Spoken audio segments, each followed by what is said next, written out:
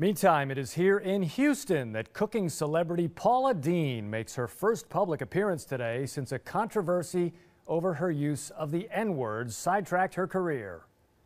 Oh, God. That's an ugly cry, Mama.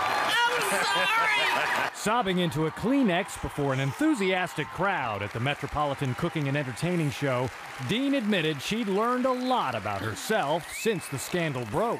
This is my first time out in 3 months.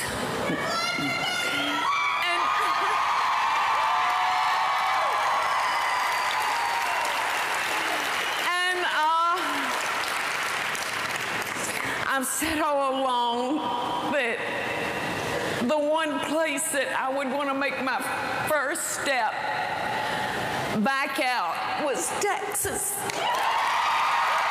Paula Deen's show on the Food Network got canceled, and she lost lucrative endorsements after admitting in a civil deposition that she'd used racial slurs in the past.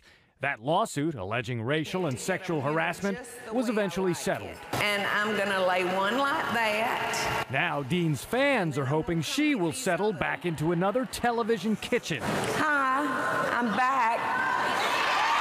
And keep on cooking. You know, I think it was just really blown out of proportion, and poor Paula, she was just trying to do the right thing and be honest, and she just really got crucified for it. I think she's fabulous, and I think everybody should give her a second chance.